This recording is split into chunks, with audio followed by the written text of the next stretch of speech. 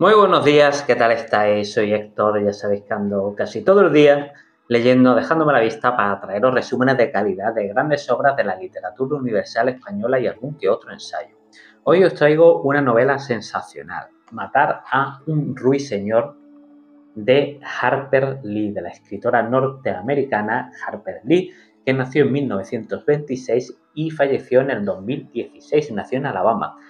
Fue, como os decía, escritora estadounidense y es conocida fundamentalmente porque prácticamente solo escribió esta novela. O sea, publicó Matar a un ruiseñor en 1960, ganó el premio Pulitzer en 1961 y no publicó nada más durante 55 años, hasta la publicación en 2015 de Ve y pon un centinela, otra novela que se considera que fue escrita con anterioridad por la autora a mediados de los años 50 y que es en realidad el primer borrador de su primera novela. Así que podemos decir que Harper Lee es una escritora de un solo libro, pero fue un auténtico pelotazo no solo por la calidad de la novela, sino porque posteriormente fue llevada al cine en 1962, una película maravillosa con Gregory Peck en el papel de Atticus Finch, que es el protagonista, dirigida por Robert Mulligan y que ganó varios Oscars, entre ellos Gregory Peck, que está extraordinario, es una película maravillosa, evidentemente, y debería de hacer un día a ver si encuentro alguien, algún otro youtuber o instagramer que controle bastante de cine y literatura y podríamos hacer un programa sobre obras literarias que se llevaron al cine con bastante éxito y esta es una de ellas. Bueno, os voy a hacer un breve resumen. Como ya sabéis, bueno, un breve resumen para mí, para otras personas a lo mejor es demasiado extenso, pero creo que es una novela que merece la pena que esté resumida en este canal. Como os decía, la protagonista de la novela es una niña que se llama Scout Finch, y tiene un hermano que se llama Jeremy, y su padre es Atticus y es abogado. Nos vamos a la primera parte. Como os decía, Atticus es abogado y viven en Maycomb, así se llama el pueblo donde viven, una especie de ciudad pequeña. Allí vivía muchas familias, entre ellos los Haverford, que era sinónimos para todos de borrico. Y vivían los tres, pero la madre de Scout, la mujer de Atticus, pues había fallecido hace unos cuantos años. Y Atticus tendría como unos 50 años. Era el más mayor de los padres de los amigos lo que era el grupo de amigos o los compañeros de clase, tanto de Scout como Jem, tenían padres más jóvenes que Atticus, como iré contando con posterioridad.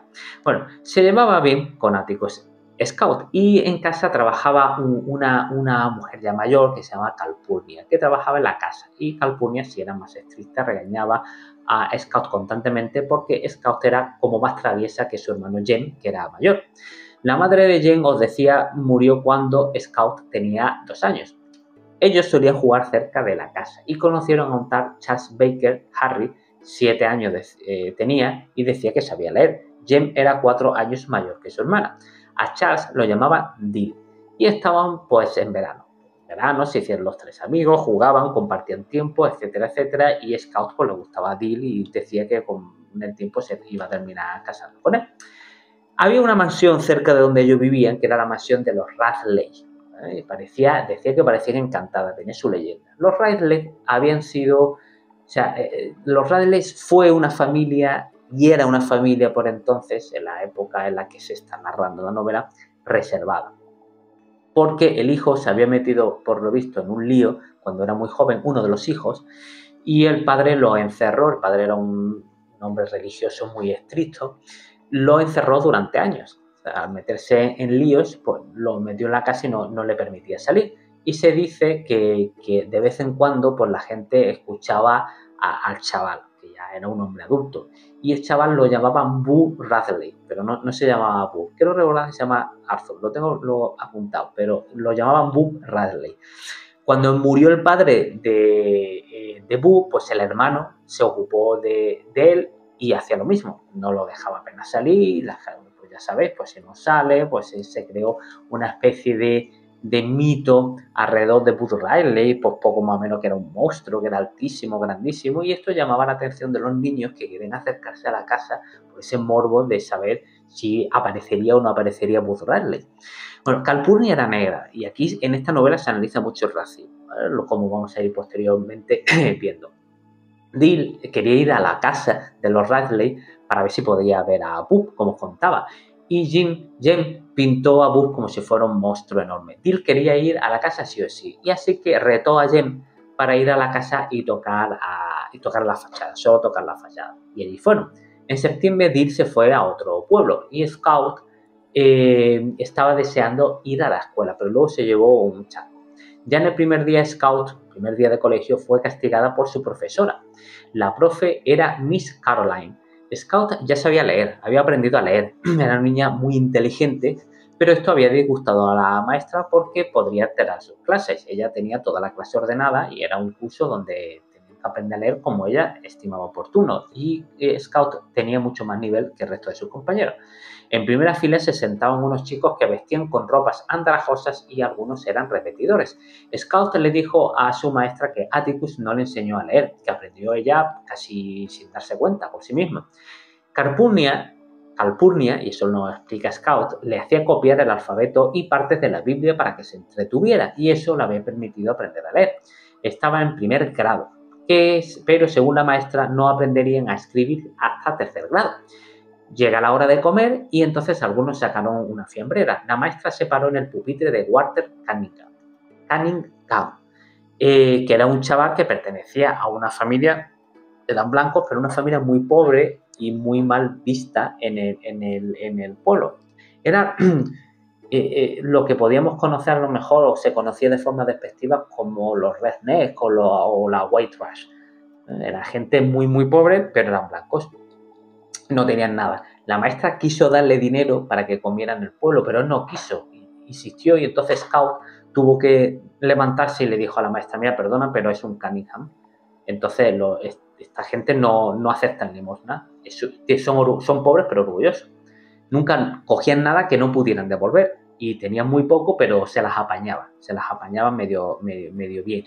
Y el niño no tenía, bueno, los Cunningham eran mal vistos sí, en cierta manera, lo he dicho bien, no tan mal vistos como otras familias que vamos a ver, pero como decía, la white trash, como se podría definir de forma despectiva a día de hoy. El niño no tenía zapatos, pero la camisa estaba limpia y los pantalones bien zurcidos. El padre de Walter era cliente de Atticus y no le pagaba con dinero, le pagaba con verduras y frutos secos cuando podía. Atticus le dijo a Scout que ellos también eran pobres, pero no tanto como los Cunningham. Los profesionales liberales, los médicos, los abogados, eran pobres porque entraba poco dinero en los campesinos, que eran sus clientes. O sea, si sus clientes eran los campesinos y tenían poco dinero, pues pagaban como podían. Por lo tanto, estos profesionales pues eran también pobres, aunque no tantos como sus clientes. No les faltaba comida, frutos secos, que era como le podían pagar cuando podían. Miss Caroline le pegó en la mano a Scout por estos comentarios y la castigó, y la gente se alborotó. Miss Caroline traía metodologías de la universidad. El sistema decimal lo define. Pero entonces llega Miss Bloyd, que era de Maycomb y no estaba relacionada con esos sistemas educativos modernos, y le metió a todos una voz diciendo que o se callaban o le metía fuego a la clase. Y se callaron todos. Así que Scout y Jem invitan a Walter a comer a su propia casa y se fueron a casa. Y Scout regañó a Walter porque Walter empezó a comer con muy malas formas. Entonces Scout le dijo que así no se come. Y entonces Calpurnia se lleva a Scout a la cocina. Esta novela va mucho de valores, de educación, Se llama y le dice: mira, Walter es su invitado. Y no es de educación reírse o regañarlo por cómo comía, porque realmente es su invitado. Entonces tú tienes que ver cómo come y no regañarle porque de cierta manera es como él había aprendido a comer. Y entonces no te vas a poner a regañarle encima que lo has invitado a comer. Eso le dije a Calpurnia. Scout no quería ir a la escuela.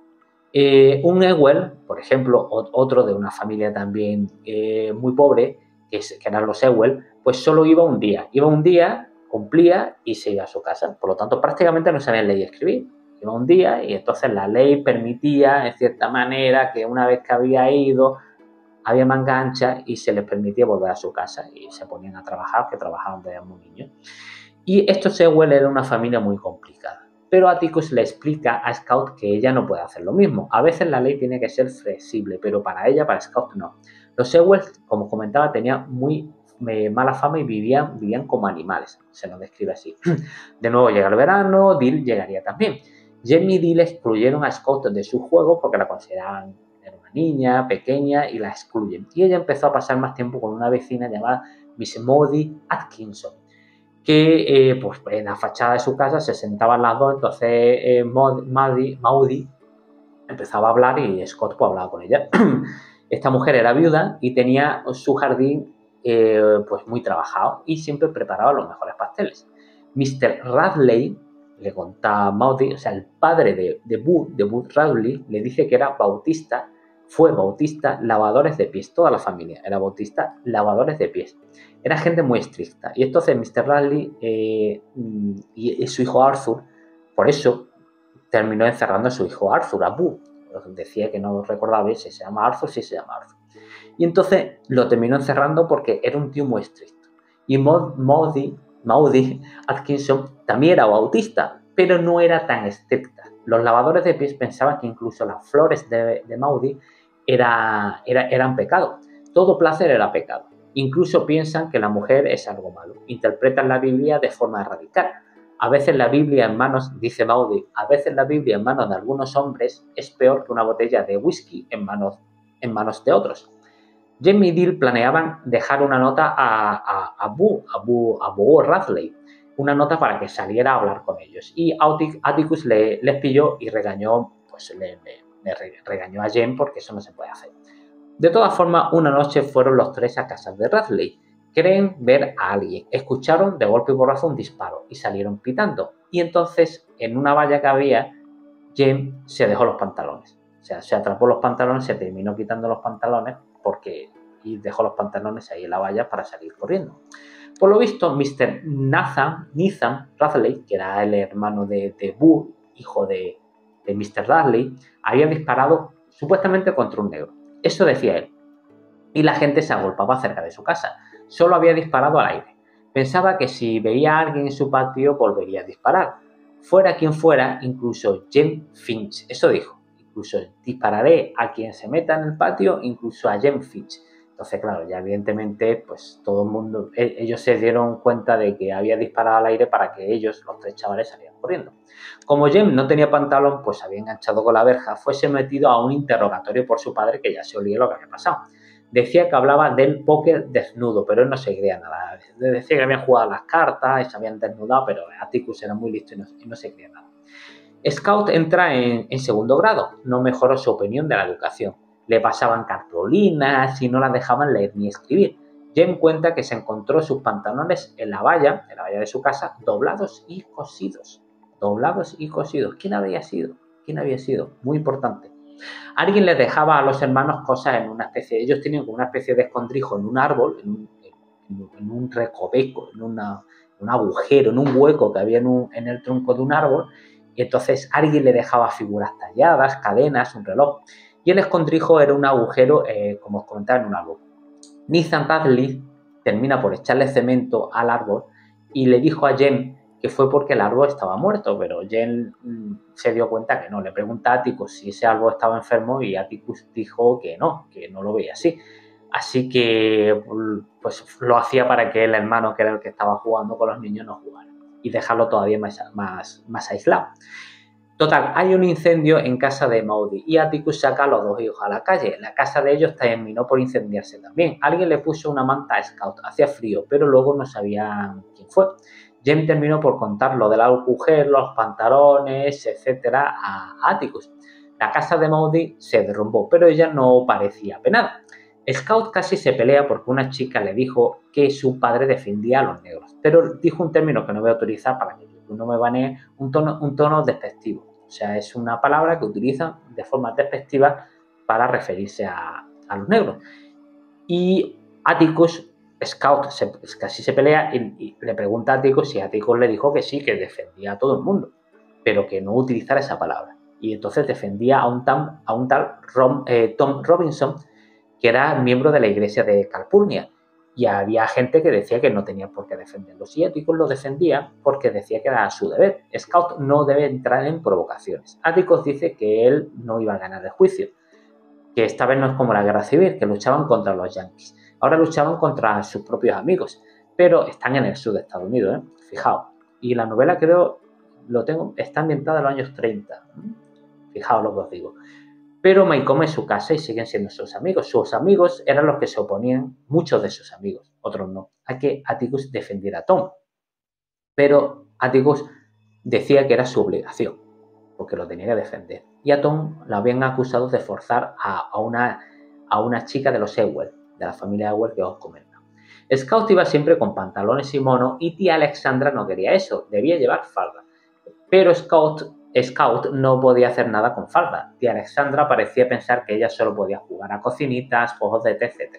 El primo Francis era muy aburrido para Scout y la abuela dijo que debía aprender a cocinar y a tratar muy bien a la que fuera su esposa. Eso le dijo la abuela a Francis. Y Scout se reía porque decía que los hombres no cocinaban. Scout decía que no quería que Dill le sirviese, sino ella a él. Le dijo un secreto a su primo. Cuando fueran mayores se casaría con Dill. Francis cuenta que a Dill los veranos lo acoge Miss Rachel, que es su tía, pero que va de casa en casa, porque no tiene casa. Es como si no tuviera familia y se lo fueran repartiendo. Y también le dijo que Atticus era odioso prácticamente, le dijo. Que Atticus no odioso, bueno, criticó a Atticus porque amaba a los negros. Y según la abuela, eso iba a arruinar a la familia. Así que al final Scout pegó a su primo.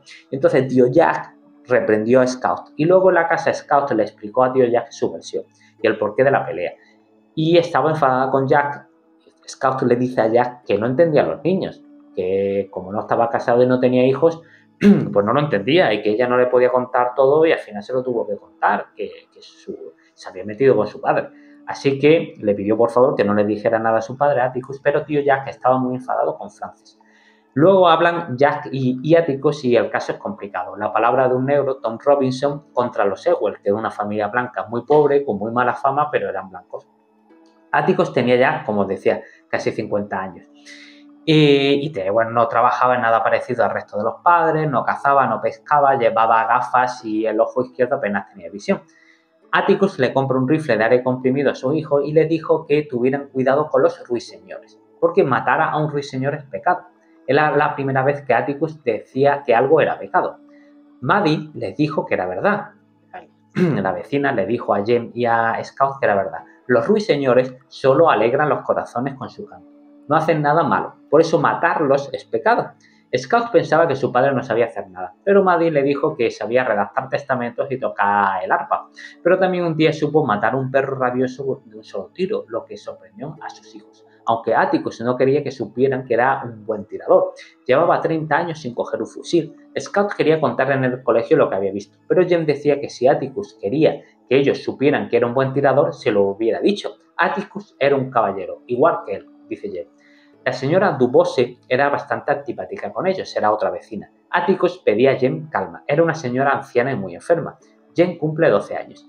En esto que la señora Dubose dijo que Atticus era una ruina que, por lo mismo, que defendía a los negros. Entonces Jem se enfadó y terminó destrozando su jardín con un bastón. Más tarde Atticus mandó a Jem a hablar con la señora y habló con Scout. Su deber, el deber de Atticus era defender a Tom. La única cosa que no se rige por la regla de la mayoría, recordad esto, la única cosa, dijo Atticus, la única cosa que no se rige por la regla de la mayoría es la conciencia de uno.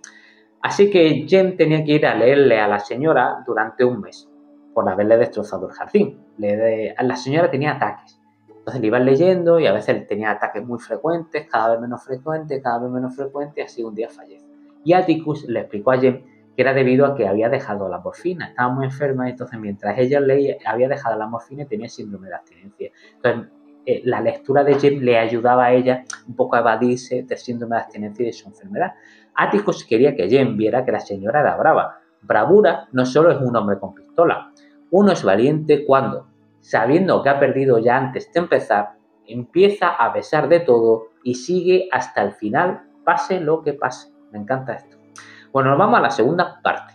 Bill escribe a Scout. Ese verano no iba a ir. Decía que tenía un padre nuevo y en cuanto que tuviera dinero iría a ver a Scout para casarse con ella. Calpurnia lleva un día los niños a la misa porque su padre no estaba y se los tuvo que llevar. Y una mujer le echa en cara a Calpurnia que llevaba unos niños blancos a una iglesia negra y Calpurnia dijo que era el mismo Dios. Los niños se querían ir, pero Calpurnia se plantó. Así que la mujer se fue. El resto de los asistentes sí se acercaron y trataron a los niños de forma muy simpática. Recaudaban dinero para Tom. Por lo visto, Helen, que era la esposa de Tom, no encontraba trabajo. Bob Ewell denunció a Tom, como os comentaba, diciendo que había forzado a su hija y por eso estaba encarcelado. Y el juicio iba sobre eso, sobre el supuesto ataque. Así que los Ewell eran una familia considerada de lo peor. Cal le dijo a Jem que los libros estaban en la misa, ¿no? Que no necesitaban libros de himnos, entre otras cosas, porque la mayoría no sabía leer, así que memorizaban las canciones. Y Jem se sorprendió. Cal sí sabía leer y había enseñado a su hijo Cebu. Cal era muy mayor.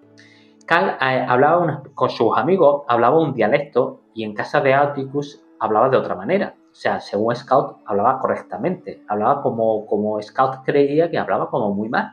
Un dialecto muy mal, con palabras muy mal dichas. Entendía Scout, ¿no? Pero Cal le dijo a Scout que hablaba así porque no hay que pretender saber más que los demás. Eso no suele gustar. Si ellos no quieren aprender, ella no puede hacer nada. Así que se adaptaba a los demás y en casa de Atticus pues hablaba como quería hablar. Así que se iba adaptando al entorno. Entonces le dijo a Scout esto. Tía Alexandra termina mudándose con Atticus porque Atticus consideraba que los niños necesitaban una figura femenina. Sobre todo Scout. Tía Alexandra era murmuradora, decía Scout, y criticaba a todo el mundo. Además, estaba obsesionada en demostrar a los niños que procedían de una buena familia, que eran unos Finch. Una noche Bill se presentó en la casa de Scout. Se había escapado, pero por lo visto, decía que su padre le maltrataba, pero en realidad no lo maltrataba, simplemente pues pasaba de él. Y según Dill, pues no se sentía querido. Así que Dill se quedó una semana más en casa de su tía Rachel. Entonces empezó una pesadilla. Trasladaron a Tom a Maycomb. Y Atticus se imaginaba que iba a pasar algo, así que se fue a la cárcel. Y estando él en la cárcel, llega un grupo de tipos que se paran enfrente preguntando por Tom. Y Scout, Jem y Dill habían ido a acompañar a Atticus sin que Atticus lo supiera y estaban mirando a escondidas. Y estaban los tíos muy bebidos y con ganas de gresca, con ganas de pegarle, de linchar a Tom, y si Atticus estaba por medio, pues también lo iban a linchar. Scout corre y Jen también para estar con Atticus y abrazan a Atticus. Los tipos olían a whisky. Iban a cargarse a Tom. Scout habló al señor Cunningham, el padre de Walter. Le habla de su hijo y entonces se acordó Scout de lo que decía su padre.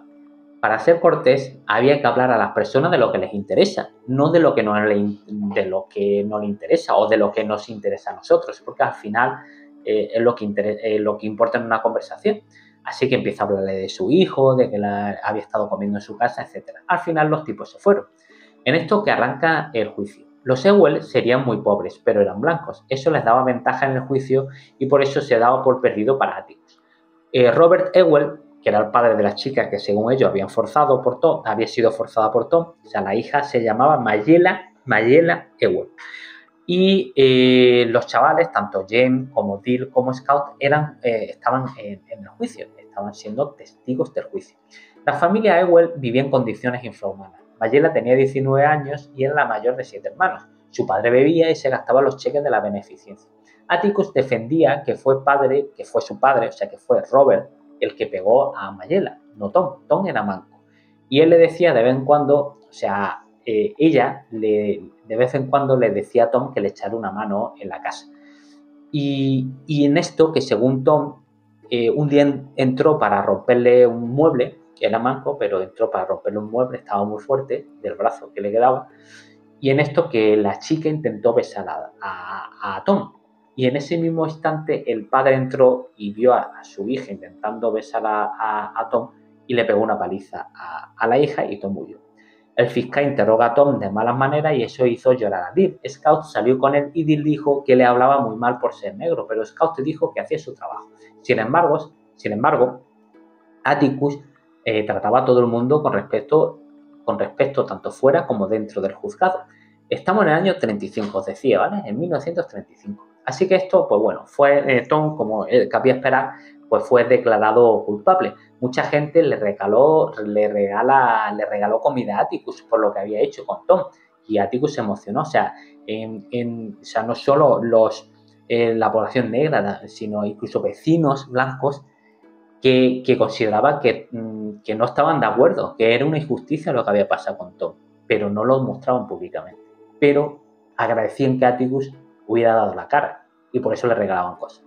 Bob Ewell, por lo visto, escupió más tarde a Atticus y no se sabía por qué. Lo amenazó por ser un defensor de negros. Los niños estaban muy preocupados, Atticus no. Tía Alexandra no quería que Scout jugase con Walter Cunningham porque era basura, no como ellos. James dice que hay 4 clases de personas. Ellos, que según, pues, serían como los normales, según define James, el niño. Los Cunningham, los Ewell, que serían los que yo decía, los blancos muy pobres, muy mal vistos en el pueblo, y luego estaba la gente de color. Pero Scout dice que solo hay personas y que deben tolerarse todos. A Tom lo mataron a tiros. Por lo visto, dijeron que intentó escapar. A pesar de todo, Ewell estaba acosando a la viuda de Tom y Lix, el anterior jefe de Tom que le dio trabajo a Helen, a la mujer de Tom. Y entonces este tipo, el jefe, amenazó a Ewell, a Robert Ewell, a Bob, con denunciarlo. También hablaba muy mal de Atticus. Ese tío, como bebía mucho y estaba enfadado porque realmente Atticus lo había culpado de haber denunciado de forma ilícita a Tom y de haber pegado a la hija. Entonces este tipo era mala gente y estaba muy envenenado. Y eso, bueno, pues según Atticus estaba enfadado porque sabía que poca gente había creído las patrañas sobre el caso. Así que están en octubre y una noche alguien atacó a Jem y Scout. Quien llevó a Jem a casa de Atticus, porque estaba inconsciente, estaba allí presente. Mientras el médico veía a Jem, que estaba inconsciente, como decía, pues bueno, el policía, sheriff, entró y les dijo que habían encontrado a Bob Ewell con un cuchillo clavado. El policía decía que había hombres a los cuales es preciso pegarles un tiro antes de que puedan dar los buenos días, y aún así no valen el precio de la bala que se gasta con ellos. Bob Ewell era ese tipo de persona, era un ser ruin. Estuvo a punto de matar a los chicos y fue Arthur Radley, el que estaba ahí presente, el que había salvado a los niños. Pero se daba a entender, o el sheriff dio a entender, que Ewell había caído y se había clavado el cuchillo accidentalmente.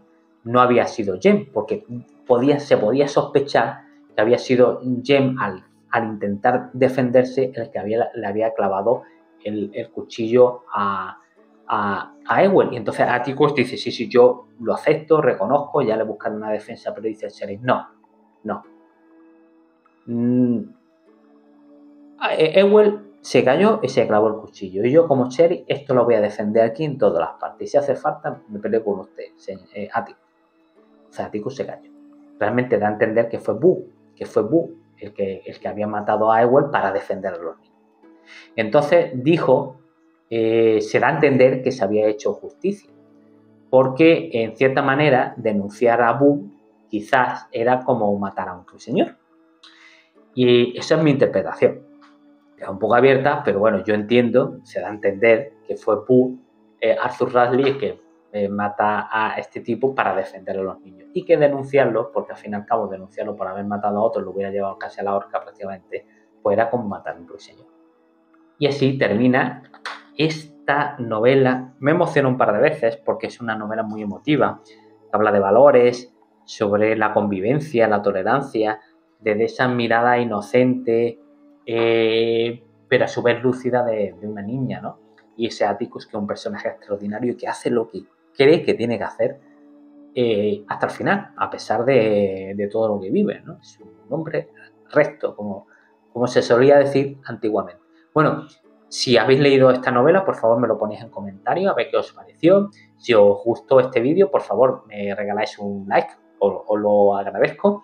Repartid vuestro amor compartiendo este vídeo con amigos y familiares. Y por favor suscribíos al canal porque así me ayudáis a crecer si no lo habéis hecho ya. Lo dicho, muchas gracias y hasta el próximo vídeo.